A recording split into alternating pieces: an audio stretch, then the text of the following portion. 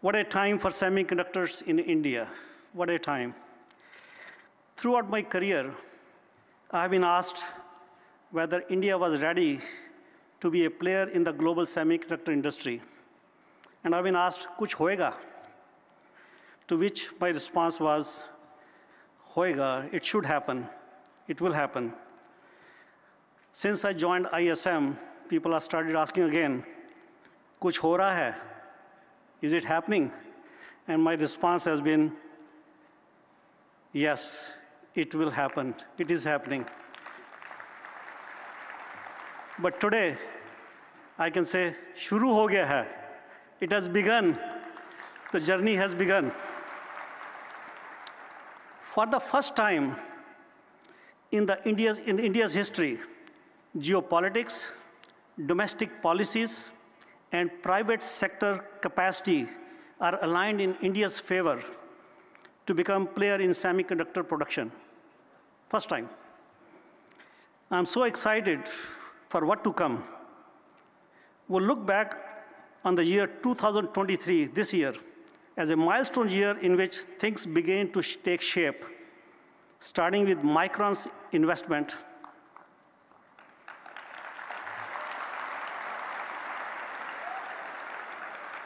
This investment from Micron is the catalyst that will set the stage for others to follow. Micron is making history in India.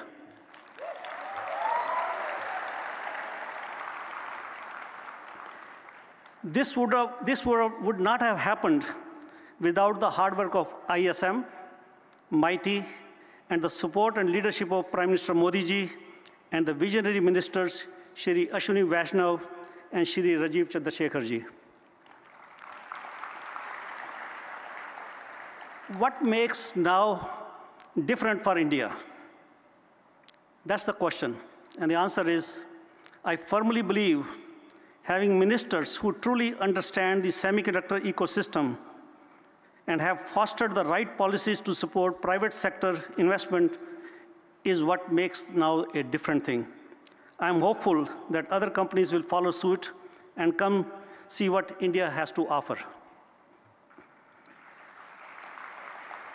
As I said, the stars are aligned for semiconductors in India, and there has never been a more exciting time in this space.